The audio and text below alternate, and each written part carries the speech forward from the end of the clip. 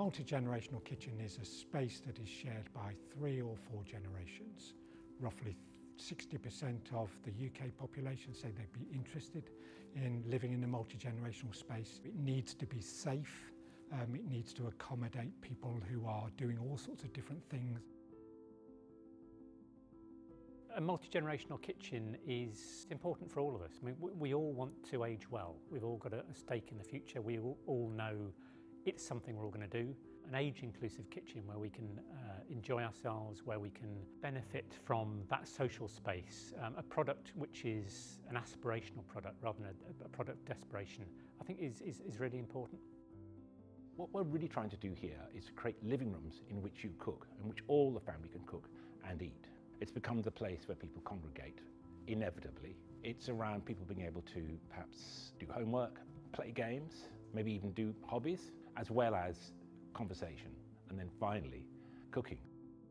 Mood is important to retain people in a kitchen. I want people to stay in kitchens as long as possible, and I think this is the kind of kitchen where they can stay. Now, there's some very practical things too, like there's at least 4 places where you can prepare food, for example. All the work surfaces rise and fall, so it doesn't matter what height you are to use it. Now, also, there's a very interesting thing about the height of work surfaces, which is that if you change the height, you change the way people use them and what they do on them. You almost create behavioural change, and that's very evident here.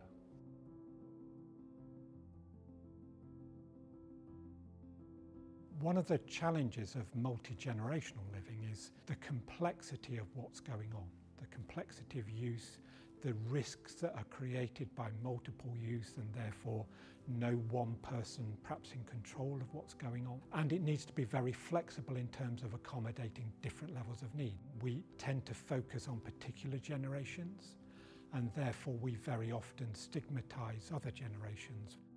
What we're trying to do here is not focus on why people have problems, but focus on the problems that we all have. So have I left a hob on unattended? Yes, I have. Is that an age-related problem? No, it isn't. It's trying to do those things, understand those things. You can be in a wheelchair at any age. You can have cognitive impairments at any age. So it's trying to focus on the problems and then create an aspirational space where we're able to address those problems. We'll be able to adjust quite a lot of aspects of the furniture, particularly the heights, but other things too, and make this kitchen much more responsive. And also we can make this kitchen more responsive to eco issues. For example, we can save on water, we can save on electricity, we can monitor the airflow more carefully. There are about 10 or 15 items in this kitchen which could stand alone within the context of a more standardised kitchen.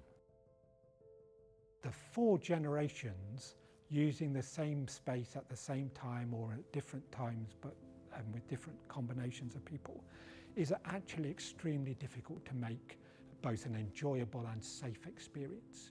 So that's what drove the creation of this. You go, well actually if I can make it work for 4 generations and all of the needs and challenges across the generations, then we can make something work for any combination thereof. The UK's National Innovation Centre for Ageing has put both intellectual expertise into this, helping to form the designs, the concept. It's brought stakeholders together. It's helped identify some of the key sources of funding, which has helped develop this prototype as we see behind us. And we've also provided direct financial resource and resource from some of my colleagues who've provided that on-the-ground project management support to enable us to get to where we are today. When we met Voice at the workshops, we sat down with about 30 people over a 2-day period and we listened to what they wanted from a multi-generational kitchen, and some of the ideas are incorporated here today. So I think it's got a very human touch to it. It's got little things for everybody. It appeals to people's hearts and souls and emotions, not just to being a manufacturer's idea of what a kitchen should be. I would like to say a very big thank you to, I certainly wouldn't be here otherwise, and that's Legal and General. A particular very big thank you to Kerrigan Proctor for supporting Johnny Gray Studios to allow me to develop the design and bring this project to this building. There's huge opportunity here. If you're interested in those opportunities, whether you're a builder, developer, investor or whatever, UK's National Innovation Centre for Ageing would be delighted to talk to you about the opportunities and how you can realise those for your business. We want to change the world together with you.